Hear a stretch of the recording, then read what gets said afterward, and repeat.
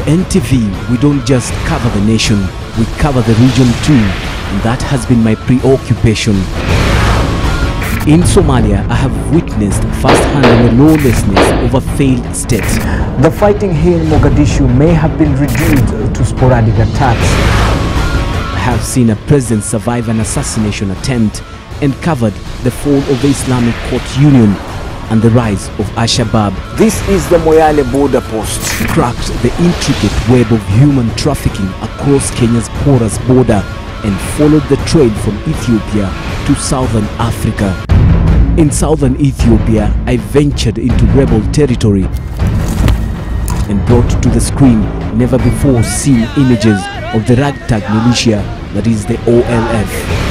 The Nile will remain an important issue. Rode in the tense waters of the Nile and witnessed the historic birth of a nation. Walk with me, YASSIN Juma, as we break the boundaries to bring you the story that matters to the region.